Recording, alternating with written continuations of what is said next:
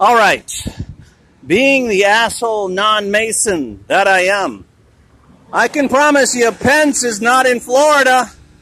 Trump is not in Florida. It's all on TV. Because if they were down here, all this shit would be locked down. But as you know, you've been following me since, 2001. Started making videos in 2015 after Jade Helm 15, where these things showed up. I'll leave it slow so you can read it. I gotta catch my bus. That's my bus to the airport. 2 more days and I'm out of Miami. I love the people here. They're wonderful. They're good people like all people in the world. Not just America. Everywhere in the world there's good people.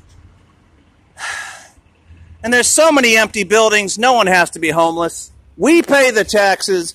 The world leaders live off our taxes. And they say, oh, we can't help humans are homeless because we live off your taxes. So wait a minute. I'm paying you as a world leader $500,000 a year to say I got to be homeless? I got to stop paying taxes. And yeah, we're still wearing the mask for the fake ass, whatever.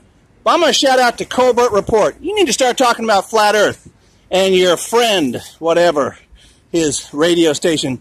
Because Covert Report still denies Flat Earth when we can prove we live inside a celestial sphere. Now, if we live inside a celestial sphere, and the Greek theologians, and trust me, all languages go back to Greek. I don't care if it's Hebrew or Chinese. It all goes back to Greek. So we're a bunch of English-speaking Greeks because they renamed Greek English. How fucked up is that? But you pay the taxes that oppress you. You pay the taxes for laws you have no say in. And you pay the taxes to throw you in jails that you do not wish to go to. So, that's my rant. Anyway, these probably will not be posted in order, but people are enjoying themselves. We're having a good time, and the magic is growing because we have Flat Earth Magical Academies, so fuck the OTO, fuck Wiccan, fuck them all. We got our own magical academies, and we can do something. It may not be perfect, but we will fucking be honest about the lives we live.